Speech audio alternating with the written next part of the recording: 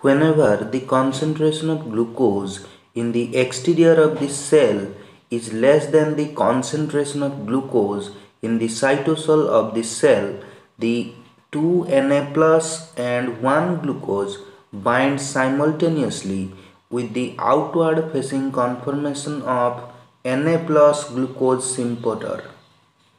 This binding causes a conformational change in the symporter called as occluded conformation.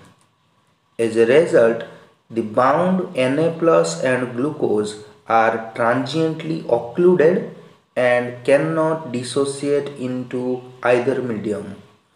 In the next step, the symporter protein attains a inward facing conformation.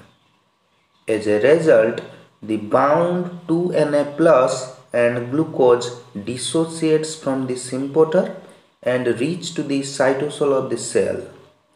This dissociation allows the symporter protein to attain its outward facing conformation again, and the symporter becomes ready to transport additional substrate.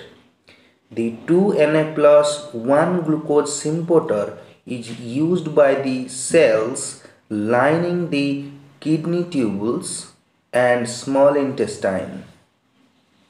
Please like, subscribe and share.